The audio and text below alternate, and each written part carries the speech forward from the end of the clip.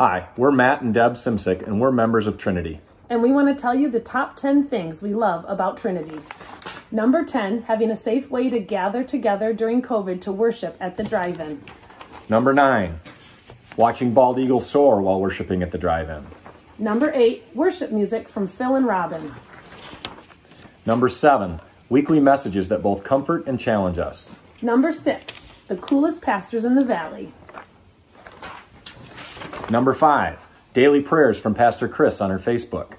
Number 4, Trinity's mission outreach continues through the pandemic and the rioting. Number 3, our church believes in and trusts science and is working to get us all safely back to the big house to worship together this fall.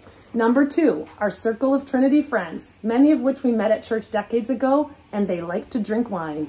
Number 1 reason, knowing we are part of an inclusive, loving, open-minded faith community. Stay safe, Trinity. Hi, I'm John Fogelberg, member of Trinity Lutheran Church in Stillwater, and proud of it. I'm the interim president of the retired men's group at Trinity. I love going to the Sunday school when it's available and enjoy going to the weekly Bible study, whether it's on Zoom or in person. I also participate in Food for Thought and the Trinity golf groups when available, and volunteer as needed for the many activities available at Trinity. I'm extremely grateful for the friendships that I've made over the years and the opportunity to serve our community as part of a group effort.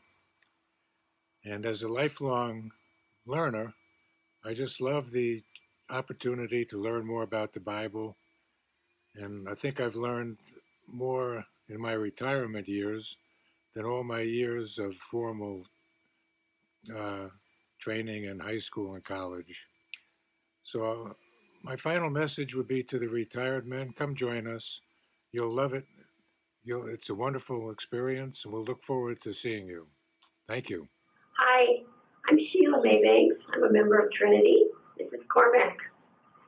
And I'm grateful for the really innovative and beautiful services we've had online. Always lovely music and an inspiring sermon. Thanks, Trinity. Hi, we're Jill and Josh Longnecker, and we're members of Trinity Lutheran Church.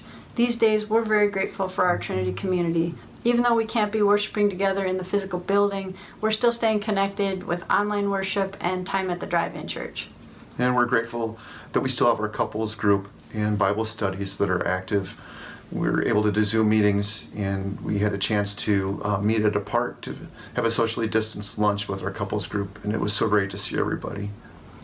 We know it's hard being apart, but even seeing people on the streets out for a walk or in the grocery store when you see a friend from Trinity, it brightens your day. Mm-hmm. So even though we physically can't be together in the building, we know that we're grateful that we're all together in spirit. Hi, Trinity team. This is Mel Sullivan. I am a member of Trinity, as well as my husband, Jim Brown.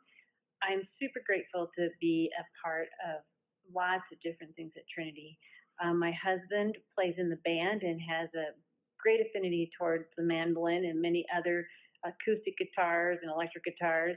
And I have a love for the council and the people that work in the leadership role where I have the privilege to serve. And we're so grateful that Trinity and the team is still continuing to be committed to serving, to looking out for our community, as well as to continue to foster all the great things that we do. So thank you, Trinity. Thank you, Trinity Lutheran Church. We're super grateful for all of you and for what we do in this community. Hey, Trinity, I'm Pastor Peter, and we are the church. Thank you for being always open, hopeful, and serving our neighbor for the sake of God's mission in the world. We continue to be the body of Christ in all circumstances.